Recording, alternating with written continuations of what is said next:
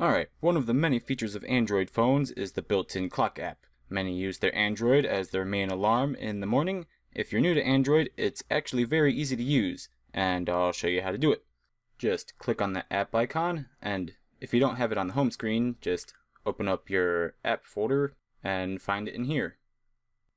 Now along the top you'll have 4 tabs, which are the alarm, a world clock, and stopwatch, and a timer.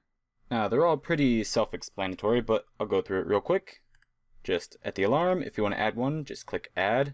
Set the time you want the alarm to go off at, and if you only want to use it once, that's fine. If not, you can set it to repeat every day or just certain days of the week. And in the options, you can also set what sound you want it to be. Set the alarm volume, just in case your phone is on silent. You can also choose how the snooze works, and name the alarm just in case you have multiple alarms and you don't want to forget which one's which when you're turning them on and off. Now, in the Android clock app, there's also a world clock where you can see what time it is in any region on the world. There's also the stopwatch where you just start timing and you can make laps to keep track of that. And there's also the timer to help you remember that pie has been in the oven for 10 minutes. But that's basically it. It's pretty easy to use, and I hope this video helps.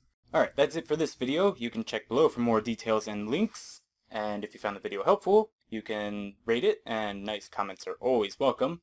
And if you want to see more videos from Android Noobs, click the link down in the corner, and be sure to subscribe for future Android Noob videos. Tell your friends!